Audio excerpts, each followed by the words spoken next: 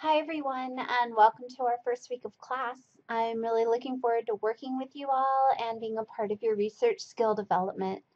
I want to take this opportunity just to talk about your assignments this week and how they fit within the larger context or meaning of the class as a whole.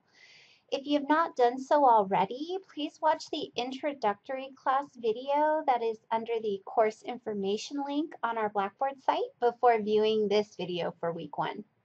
As you look through the assignments for this week, you may be thinking, why aren't we looking for things or actually doing research? Well, don't worry, we will be doing plenty of that this term.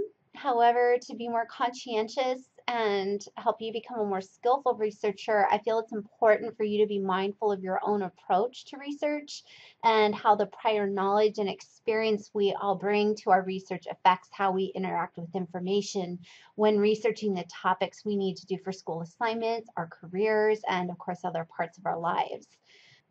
So the goal of this course is to make you a stronger researcher.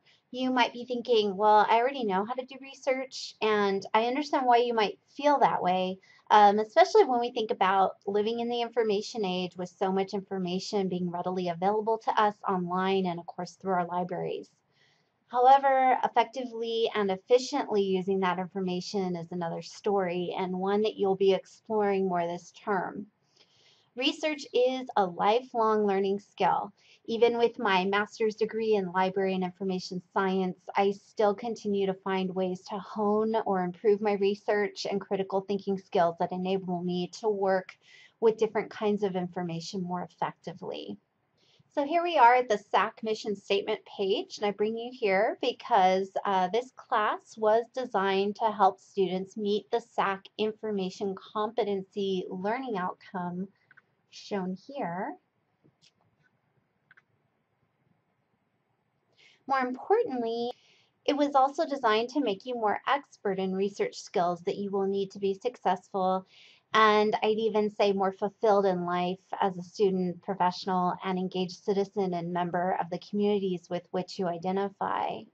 Going back to our Blackboard site and my contact information, with all that I am saying here, please always feel free to contact me and let me know if you are ever unclear as to why you are being asked to do something for class, especially if you're not sure how the task is going to help you improve your research skills.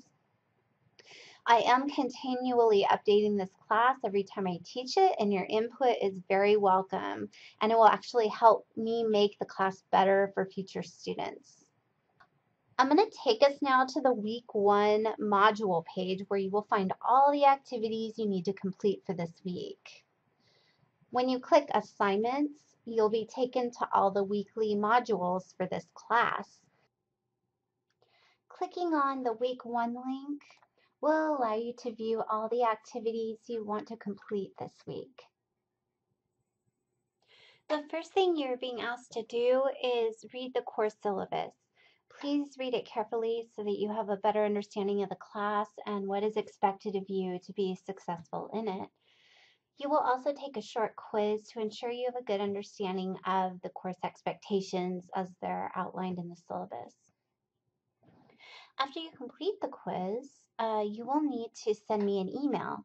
I would like to connect with you all on an individual basis and ensure you are able to reach me through email, which is really the best way to reach me when you have questions or concerns about the class.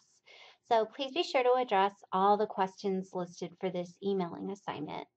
Next, you'll complete two very brief but important readings that define our use of the term research for the purposes of this course, as well as what types of information literacy skills you can expect to learn and strengthen by successfully completing this course. I expect that you will all take notes on your readings. I will not require your notes be in a specific structure or format, but do be prepared to submit your reading notes in future weeks. Once you complete your readings, you will be ready to move on to the first discussion board assignment. The point of this assignment is to get to know each other a little bit better and allow you the opportunity to begin developing community with each other. I see classes as learning communities, and I will try my best to give you as many chances as possible to interact with each other and learn from one another.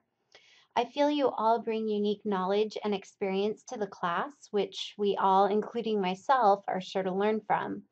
There are several components to this discussion board assignment, so please read the instructions carefully. As with anything else you do in this class, please feel free to check in with me via email if you have any questions or need clarification. Asking questions is highly valued by me, and I firmly believe that asking questions makes you a better researcher, learner, and proactive person overall. Please note that your discussion board post is due by midnight on Thursday, April 14th.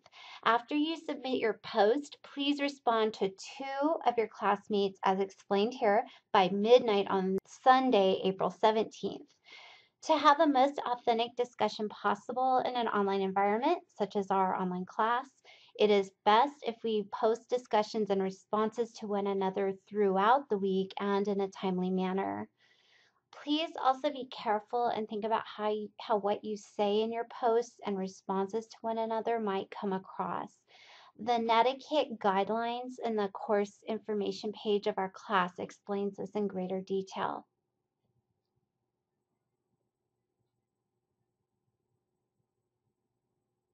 Please revisit these guidelines throughout the term. They are intended to make you a more skillful and meaningful online communicator, which are skills that will serve you well into other areas of your life, I promise. Once you have submitted your discussion board post, you can move on to watch Chimamanda Adichie's highly inspiring TED Talk. I won't give any spoilers here, but please give this your full attention and listen very carefully to what the speaker is saying while thinking about bias we all have and how it can affect the ways we react to and use different kinds of information sources and perspectives that we encounter in our research. I hope you find this talk to be as inspirational as I do. I have watched it several times and share it with people close to me in my life since I feel it contains such an important message. Maybe you'll be inspired to share the talk with others as well. And for your final activity this week, you'll be asked to write a journal entry tied to Shimamanda Adichie's TED Talk.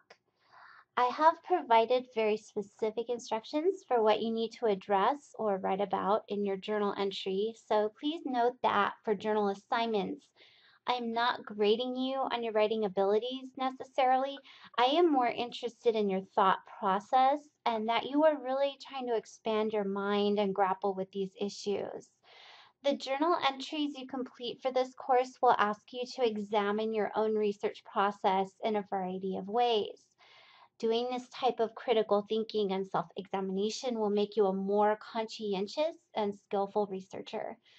Learning to become a better researcher is not just about knowing where to find things, but also how to examine and evaluate what we find and think about how it relates to our learning goals and our larger lives. I'm going to wrap up the video and let you move on to beginning your work for week 1. And good luck with everything, and please stay in touch. Let me know if you have any questions. Thanks very much for watching.